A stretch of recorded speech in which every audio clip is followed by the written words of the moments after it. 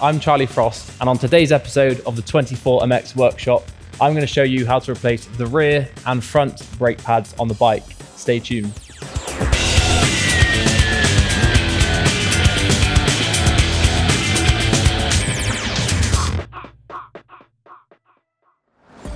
On today's episode on 24MX workshop, I'll be showing you how to replace your brake pads. A very crucial but very simple job. So I will show you now how to replace the rear pads. We will be using the 20 brake pads, as you can see here. Like I said, very simple job, but when done properly, it plays a big part in the racing side of things. So first, we will need a socket, 32mm for motocross bikes. Also, we'll need a set of long nose pliers to remove the pins from the brake pin. So first and foremost, make sure the bike is secure on the stand, having the rear wheel raised off the floor. Many ways of doing this. My personal preference of doing this is the brake pads are obviously in contact with the disc at the moment. So I push my knee against the rear caliper like so, releasing the pressure on the caliper itself, so it opens up the brake pads. So when removing and replacing the rear wheel, it makes it a lot easier and less stress trying to put the back wheel into place. So firstly, 32mm socket, we're going to slacken the rear wheel off.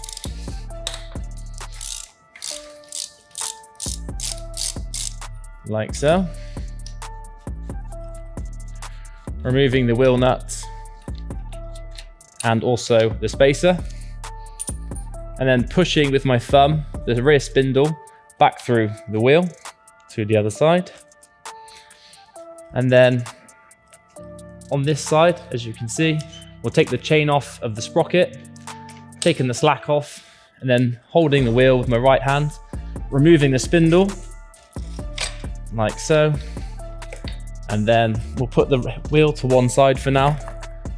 As you can see, obviously the spindle is greased up, but also it does collect all the dirt.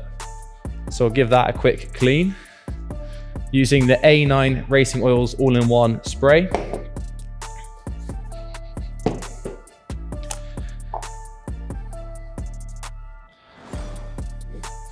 Keeping your metals nice and clean is a big part of it. So we want to make sure you get as much of the grease off as possible, and as you can see, it collects all the dirt up top. It just makes it a lot easier when putting the back wheel in, and also the rear spindle, so we get all the rubbish and grit off of the spindle, should we say. Obviously the grease as well does attract all the dirt. I personally don't use grease, I just use spray, because like I said, if you cape the spindle in grease, it attracts more dirt, more grit, and then it just makes the wheel a lot stiffer to come out. So give that a nice clean off there, like so. So personally, I put the spindle in the foot peg, so you don't lose it.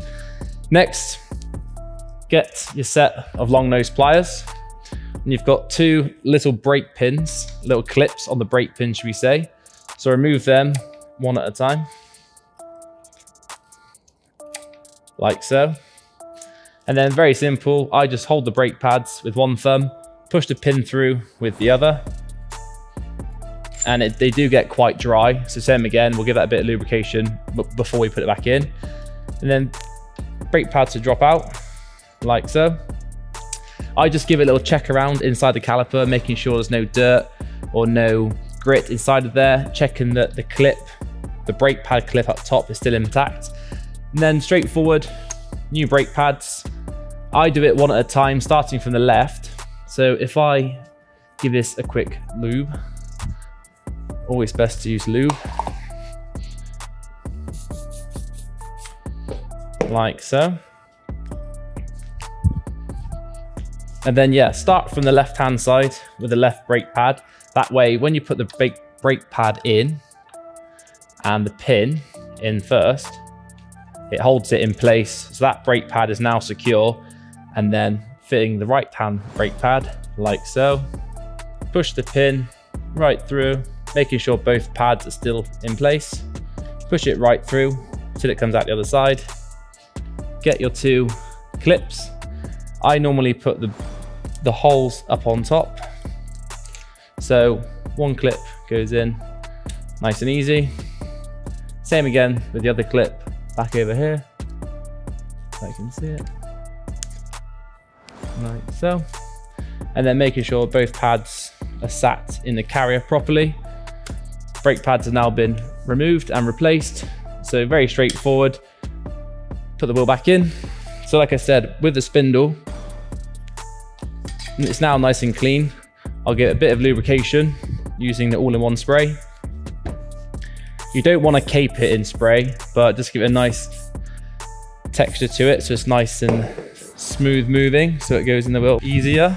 As you can see, now I've got quite a lot of space between the pads. It makes it a lot easier for the wheel to go in. If I hadn't have pushed against the caliper, the brake pads would have still been tight, and it makes it really hard to get your disc back in between the pads.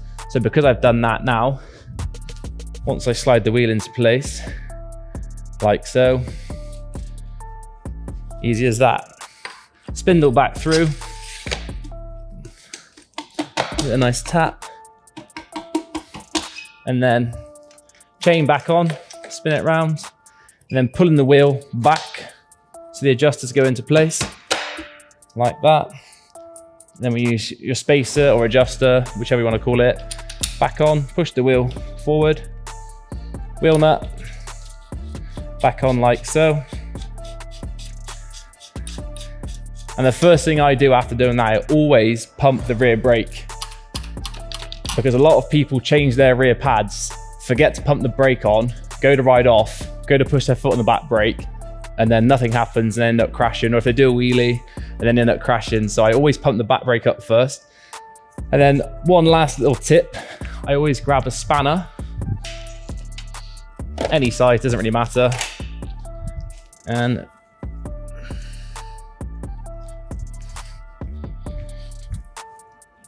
like so. What I'll do then, using a spanner like so, I'll put it into the sprocket, spin the wheel backwards.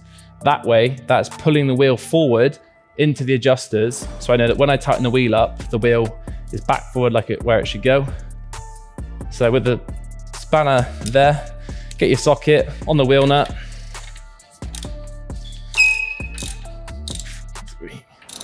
Make sure that's nice and tight. Like that. Push the wheel forward, remove the spanner, and there you have it. So now we've done the rear brake pads, I will show you now how to do the front pads. Very similar technique. You can sort of replace the pads without having to remove the wheels, but I personally do, just so I know the pads are sat in place properly. So I'll spin this round now. So with the front brake pads, there's 2 different ways of doing it. You can either remove the caliper itself, or you can remove the front wheel. With removing the caliper, you can just take these 2 10mm bolts off, slide the caliper off, and do the pads that way. Or I'll show you the way I do it, and I'll remove the front wheel, and then the caliper stays in place, and then I can do the pads that way. So I'll show you the way that I do it. So for that, we'll need a 10mm and 17mm, sorry. So the first step will be to remove the front wheel. We have 4 10mm bolts here on each fork to this side, which hold the spindle in place. So firstly, we'll slacken off these 2 10mm. What that does, by slackening off these 2 10mm bolts, it releases the wheel spindle nut, which then you can remove, because that wheel spindle nut now wouldn't undo if I don't undo these 2 because it's so tight. So we'll slacken off these 2 10mm first.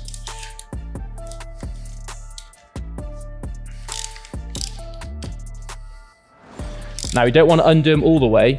You just want to slacken them off enough so that you've got movement in order to remove the wheel nut. So now swapping to a 17mm. Simply slacken off the wheel nut, like so. Take that out completely because you want to take the spindle out. Then going back to the 10mm, we're going to slacken these two off. Same again, not all the way out, just enough to give yourself movement so it doesn't pinch the spindle, because these two 10 mils are pinching that spindle in place. So what we want to do is slacken these off enough so that now that spindle will pull itself out like so. Pulling the spindle out, same again. Remove the front wheel. As you can see again, it's been greased up. Obviously got a bit of dirt on it. So I'll give that a clean up. Get rid of all that excess grease and dirt. And again, using the all-in-one spray, give it a nice bit of lubrication, not too much, just enough to put back in. Now the next step is to remove the brake pads. Same again, very straightforward, very simple. As you can see, situated on the caliper, you've got a brake clip for the brake pin. Same again on the back. So we'll get along those pliers. Same as the rear, pull out the clip on the front and the second one around here. Hold the brake pads with thumb, push the pin back through.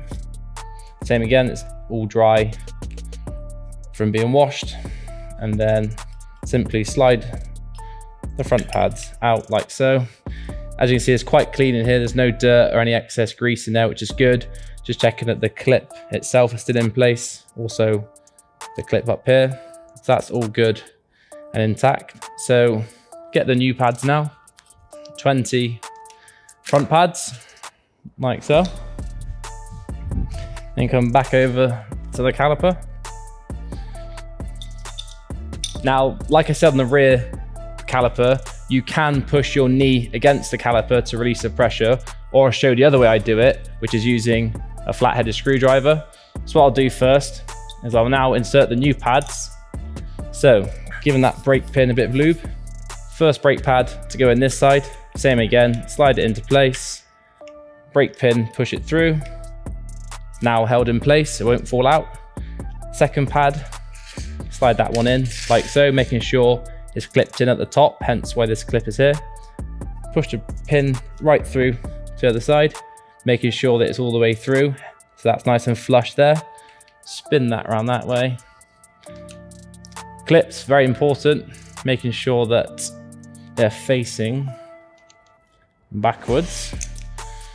So I personally put the pin going that way because when you're going forward, obviously everything will be coming this way, branches, rocks. If you put that clip in that way, it's quite easy for the pin to get, the clip to get knocked out. So I put the clip in this way, so anything that's gonna hit it won't knock the pin out of place. And then the other clip goes down, only has one way, gonna go one way, in that way, like so. So now both clips are back in, the pin is through, and this is the next step I was gonna say. As you can see, the pads are quite tight because obviously I haven't pushed the caliper with my knee, hence why it's obviously not much space. So get yourself a flathead screwdriver, place it in between the pads and just give it a nice twist like so, bottom and top. As you can see now, it's created a much bigger gap for where the disc will slide into when the front wheel goes back in. So now both tops of the pads are in place and we've got a nice bit of space for the disc to slide into. So we'll now put the front wheel back in. We're going to line both forks up, making it easier to put the front wheel in. Get the old pads out of the way. So we've already sprayed up the front spindle, so that's ready to go in. I've put it on a rag, so any dirt or grit that's on the floor won't get stuck to it when I slide it back through. Reason being, when you slide the spindle through, any grit or dirt won't help it slide through the bottom of the forks easily. So if you give it a nice good clean, give the bottom of the forks a nice wipe out, making sure that's nice and flush through there, just makes it a lot easier to put the wheel in. Slide it into the pads like so, grabbing your spindle and then simply slide it through like so. As I said, nice and easy because there's no grit or dirt on the spindle. Back in place like so. Now this is very important, this next part, because some people forget to do this.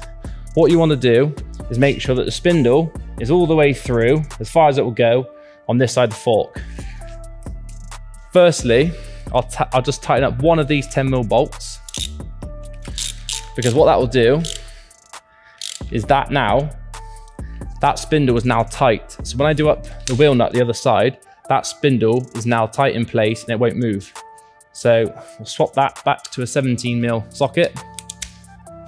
Get your wheel nut, give it a bit of a spray off. As you can see, it's got a lot of dirt and stuff on it. Any dirt we can remove helps in the future, just to keep it nice and clean and nice and freely moving. Get rid of that. So wheel nut into place like so. Do it finger tight for the first part. So now that that 10mm bolt is tight, that wheel spindle is tight, meaning when I tighten this wheel nut up, that spindle is now nice and tight, which means that wheel nut is nice and tight. So that's now tightened up. Back to a 10mm. This is the important part. So now I'm going to slacken off that 10mm bolt, because a lot of people would just now tighten up all the 10mm bolts and leave it. But what's important is, if you don't slacken off that 10mm bolt, the forks won't realign straight, because that fork now technically is pulled in. So now if I slacken off that 10mm bolt, this fork will move slightly, which means the forks will then be straight. So if I slacken off this 10mm, like so, and then like that, the forks will now be straight, because sometimes the forks will be pulled in a little bit because I've tightened the bolts up.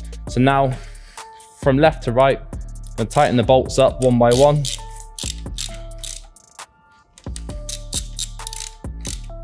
Like so, making sure they're nice and tight. Same again with these two on this side.